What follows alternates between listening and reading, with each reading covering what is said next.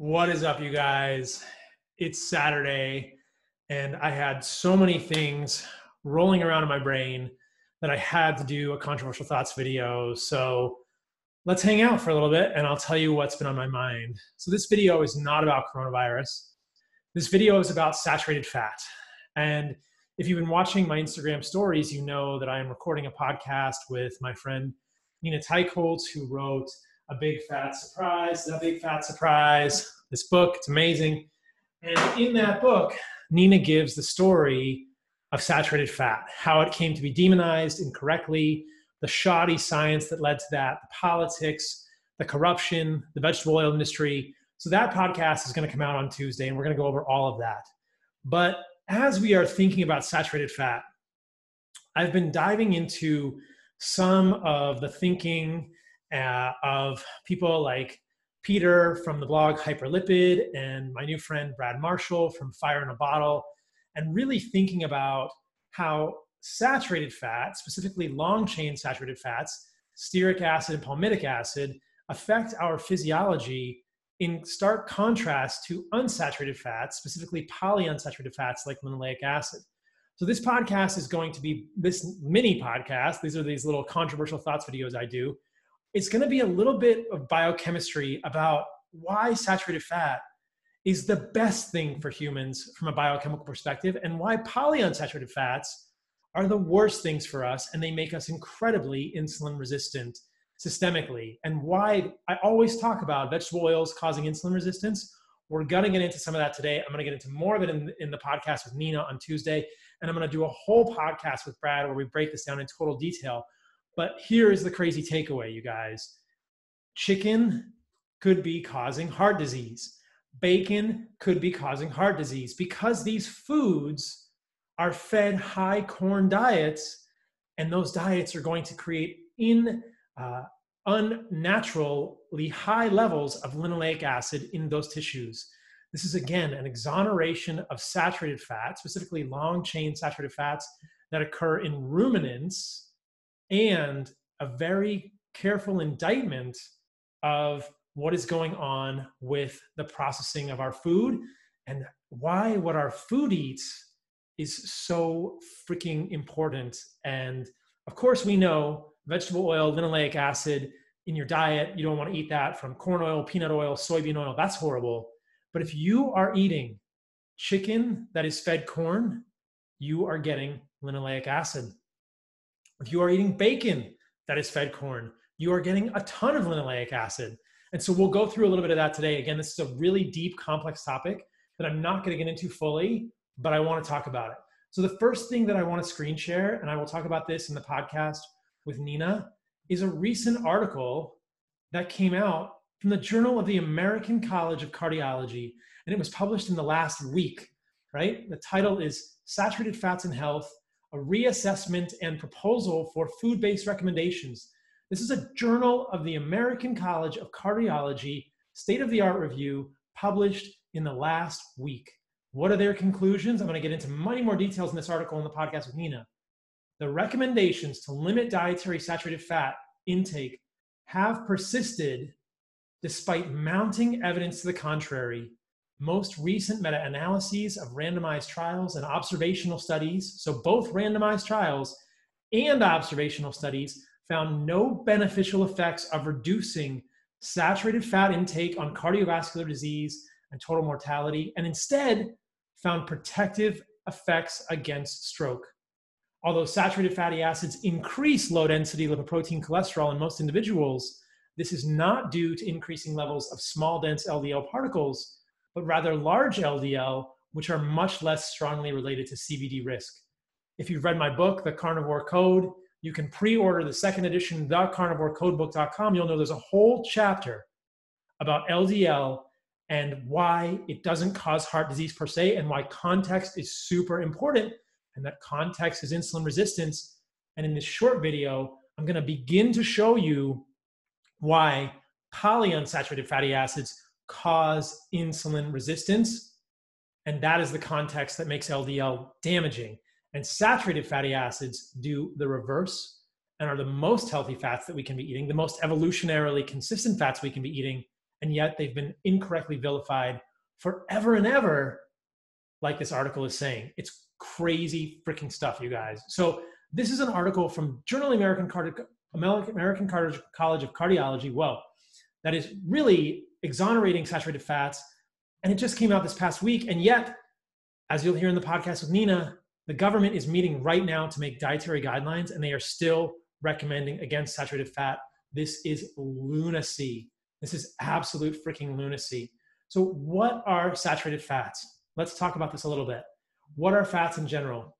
If you look at types of fats, I want to show you guys a picture of different fats. These are saturated. Lauric, 12 carbons, myristic, 14 carbons, palmitic, 16 carbons, stearic, 18 carbons. No double bonds between these carbons. These are unsaturated fats. Over here, oleic acid, C18, monounsaturated, one double bond. Linoleic acid, this is going to be a very interesting actor in this story. C18, two double bonds. Alpha linolenic acid, this is the one that's in flax seeds that everyone talks about, that if you've read my book, you'll know is not very well converted to EPA and DHA, but this is an omega-3 fatty acid. The omega has to do with how far from the end of the molecule that first double bond is. So you can see linoleic acid is an omega-6 because it is 1, 2, 3, 4, 5, 6 carbons to the first double bond. Alpha linolenic acid is an omega-3, 1, 2, 3 to the first double bond. There's gamma linolenic acid and some other saturated fatty acids that don't, unsaturated fatty acids that we won't worry about. But you can see saturated fatty acids, no double bonds, unsaturated fatty acids, lots of double bonds in the molecules. This is the difference between these molecules. Why does this matter? This matters because of a process called beta oxidation. This is where things are going to get a little bit biochemical, all right? So bear with me. When these fats are burned in our body breaks down long-chain fats, whether they are saturated or unsaturated, through a process called beta oxidation. And in beta oxidation, there are a lot of things produced, but two of the things produced are molecules called FADH2 and NADH2, which deliver electrons to the electron transport chain. This is important because different fats produce different ratios of FADH2 to NADH2. This is beta oxidation. Again, the details here are not important, but you will see that on steps, between steps, as these fats are broken down, this long-chain saturated fatty acid is broken down, FADH2 is produced, and NADH2 is produced. And at the end, you end up with acetyl-CoA and a shorter fatty acyl-CoA, which will then go through another cycle of beta oxidation. This acetyl-CoA goes into the Krebs cycle, which I've talked about in the past. Right, why is this important?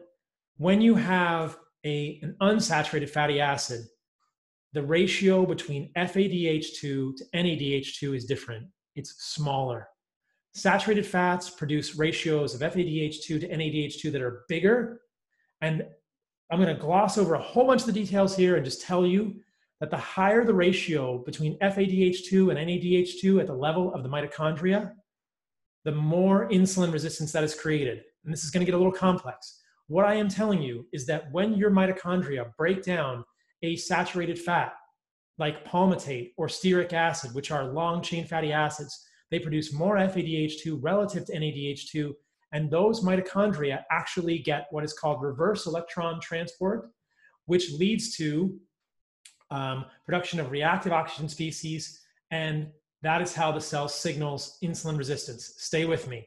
Here is the electron transport chain, complex 1Q2, 1Q3, 4. The electrons flow through this. NADH delivers electrons to complex 1. FADH, though it's not shown here, delivers electrons to complex 2. When you deliver electrons to complex 2, you get more electron transport that is reverse, and you tend to get a little bit more of this hydrogen peroxide, superoxide, O2 minus produced, which leads to more insulin resistance at the level of the mitochondria. You're saying, Paul, I thought you said saturated fats were good. Why are you telling us that they cause insulin resistance? Because we have to think about which cell we are dealing with.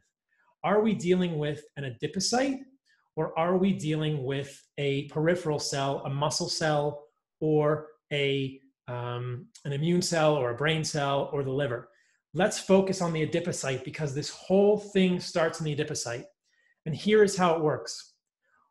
Adipocyte insulin sensitivity means that if your fat cells are sensitive to insulin, when insulin comes along and binds to your fat cell, it's not just a bag of fat, it's an actual cell. It has mitochondria, nucleus. When insulin comes along and binds to your fat cell, it is going to be able to signal to that fat cell to shut off hormone-sensitive lipase, which is the enzyme that is used for lipolysis, which makes fat cells break down, and it is going to turn on lipoprotein lipase, which is the enzyme that pulls fat out of your blood into the fat cells. Insulin sensitivity at the level of your fat cells is something you do not want because that causes the fat cells to grow. You don't want your fat cells to grow. You want your fat cells to be insulin resistant. And the state of insulin resistance of your fat cells is what determines the insulin resistant state of the rest of your body.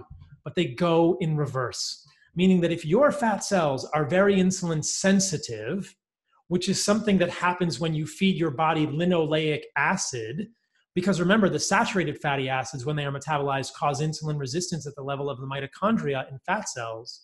If you are feeding your body linoleic acid and your fat cells are remaining insulin sensitive, they are growing. You are getting fat.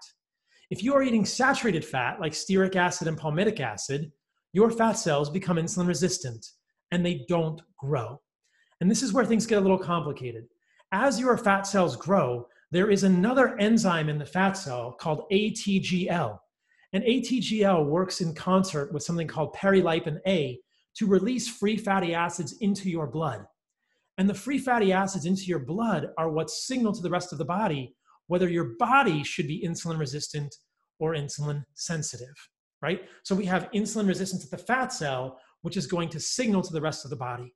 So here's what happens. If you eat linoleic acid and too many polyunsaturated fatty acids, your fat cells are going to remain insulin sensitive. They are going to grow. And as they grow, this ATGL enzyme is going to release more fatty acids into your blood because the fat cells are growing and they're leaking free fatty acids in your blood. When free fatty acids are found in the blood perpetually, then the rest of the body gets the signal to be insulin resistant. Okay? So the fat cells remain insulin sensitive because you're feeding it polyunsaturated fatty acids, which we're not supposed to have. The rest of the body becomes insulin resistant. If you feed your fat cells stearate and palmitic acid, which are found in ruminants, red meat, your fat cells become insulin resistant. They don't grow. They don't release free fatty acids in the same way. And the signal to the rest of the body is to remain insulin sensitive.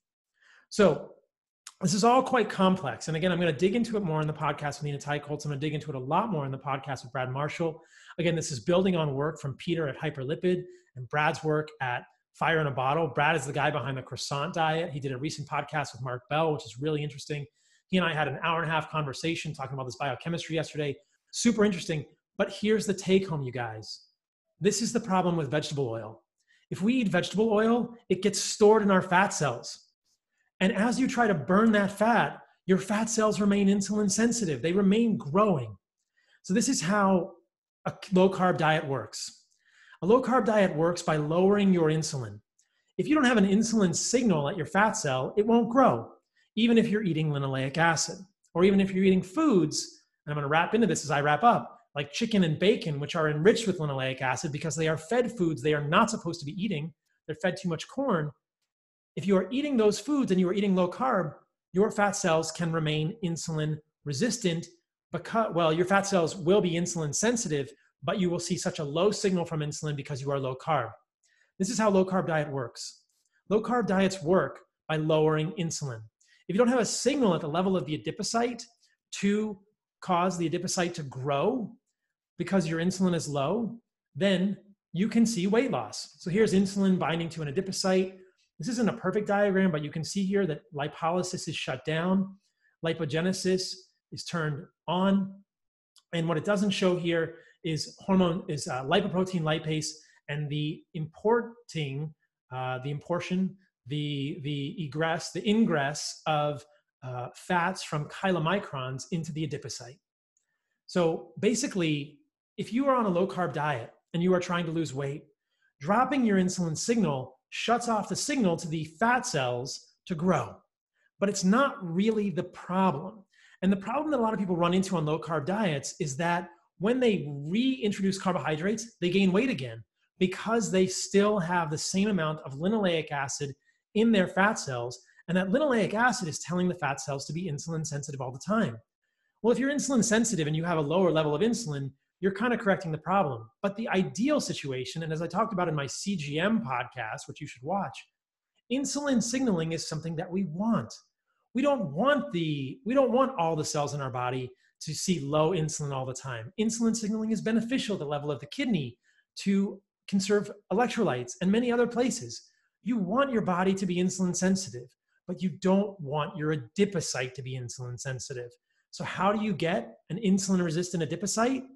You don't feed your body linoleic acid. You eat saturated fatty acids, which are the fatty acids that have been vilified for the last 70 years. Thank you, Ansel Keys, wrongly, as I will talk about in the podcast with Nina Ty-Colts, and as the Journal of the American Cardiology Association is saying, right? But they're not connecting all these mechanisms. You want your fat cells insulin resistant so that the rest of your body can be insulin sensitive. Get it? Now, how do you do that? You get as little linoleic acid in your diet as possible. As I talked about in a previous podcast with Ivor Cummins, traditionally, we probably had 2 to 3% of our diet, maybe not even that much, from linoleic acid. Very, very low amounts. How much do we get now? An astronomical amount because of vegetable oils, but also because of this. Even the foods that we think are healthy are full of linoleic acid. Here's the thing. Fatty acid content in chicken thigh and breast as affected by dietary polyunsaturated saturation level. At the beginning of this one, I said, the chicken you are eating is not healthy, and this is why. What you find is that if you feed chicken corn, they get way too much polyunsaturated fatty acids. Your chicken is not healthy for you and could be contributing to insulin resistance. I'll show you another one. Same thing with pigs. I'm going to break some hearts here. Your bacon is not healthy for you if it is fed corn because mono and polyunsaturated fatty acids affect the fatty acid composition of pigs' adipose tissue and make it much more full of polyunsaturated fatty acids, specifically linoleic acid, which makes our adipocytes insulin sensitive, which makes the rest of our body insulin resistant. Problem. This is a real problem. Last one here. You guys may have seen this one. Imagine this. In the Polynesian atolls, they eat tons of saturated fat from coconut, and they remain very healthy. Vascular disease is uncommon in both populations. No evidence of the high saturated fat intake having a harmful effect in these populations. This is more of a survey study, but what we really want to be doing is eating animals that are eating their natural diet, which is why grass-fed red meat is the best thing you can be eating. Even if it is fed corn. I am not an advocate for feeding corn to ruminants, but ruminants have an enzyme in their body that can convert polyunsaturated fatty acids in corn into saturated fatty acids in the tissues of animals.